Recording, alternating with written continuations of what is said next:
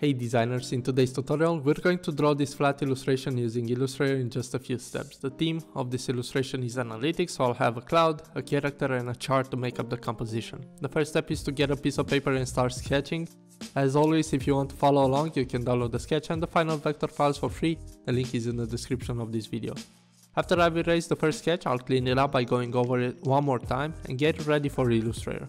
Once you place it in a new document, go to the layers panel and lock the sketch layer up so you won't accidentally move it. We'll need to start tracing it using the pen tool and increase the size of the stroke to somewhere around 8 points.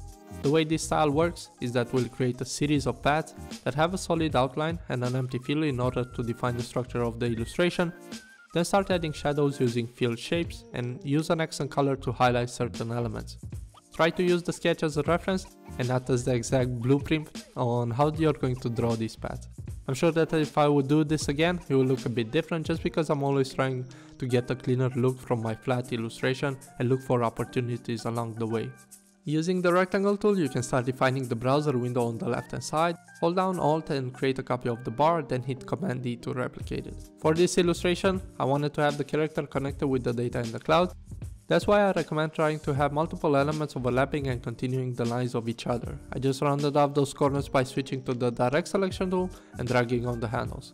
With the whole thing selected, select the rounded cap and corner from the stroke panel on the right, group it, then lock it up so we can move to the next step, which is adding shadows. If you watched any of my previous videos, you know that I like using darker shapes that have a wavy look to them to define the shadow portions of an illustration and add some contrast to it. If you want to move faster, you can select multiple ones and sample the styling using the eyedropper tool. For the browser window, I'll create the shape, send it to the back, and set a white fill to the toggle element so we can still see it, even though it will blend in with the shape that we just created. We can also play with some dimension and add some kind of a 3D effect using the simple shape that you can draw with the pen tool. It's up to you on which elements you're going to use this, as there's no real rules on how to do it. Would also recommend doing something like that with the chart bars.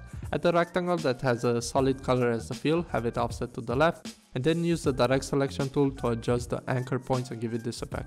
We'll need to create one shape out of all of these paths. With them selected, go to Object, Expand, and make sure to have both options selected, then open up the Pathfinder window and click on the Merge option. Double click to enter the newly formed group of elements, use the magic wand to select all of the dark shapes, and while holding down Shift, select the empty shapes that are left inside and remove them. This will make it easier to apply different colors to the illustration, as you will only have to select one group of elements that is made out of a single fill and no outline color. Apply a dark violet blue shade, and then we can add an accent color to the composition using the curvature tool.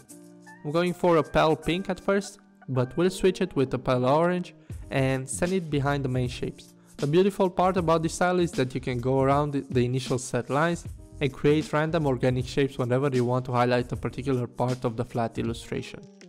If you follow the steps in this tutorial, this should be the final result. Really appreciate if you can like this video so more people can see it and subscribe for more illustration tutorials.